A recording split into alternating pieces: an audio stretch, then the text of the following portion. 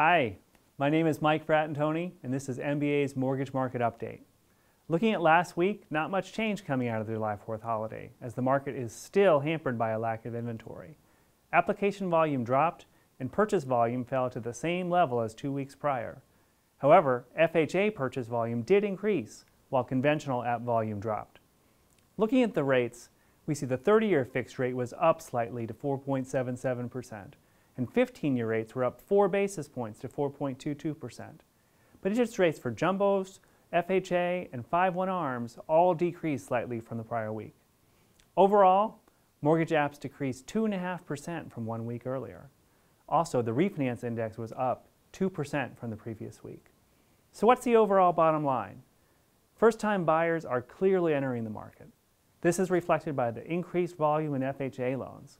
But as I said earlier, tight inventory is the main story right now. There's an interest to buy, but supply isn't meeting the demand. That's it for this week.